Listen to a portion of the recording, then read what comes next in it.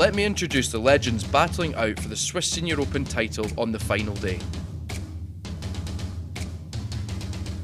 Phillip Price,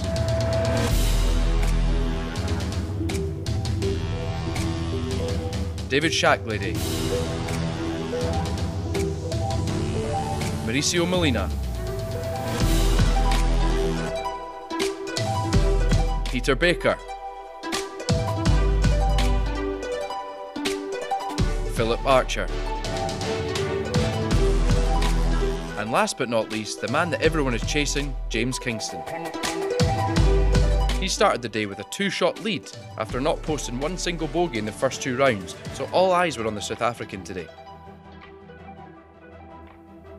A bogey to start in the second hole, closing the gap between him and Molina, who shot 3 birdies in his first 4 holes. Kingston well and truly had the target on his back, with Price and Shacklady piling on the pressure throughout the round. Kingston shot a 1 under par on the front 9 and started the back 9 with a birdie bogey.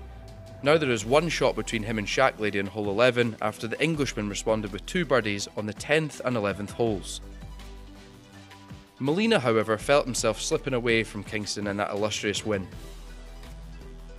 At this point in the round, Kingston shows grit and determination from holes 12 to 16, parring every hole and posting a fantastic birdie here at 17.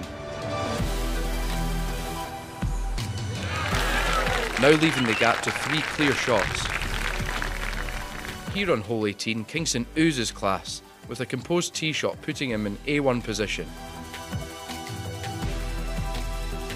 Congratulations, James Kingston, a 2nd official Legends Tour title, a true gentleman and a deserving winner.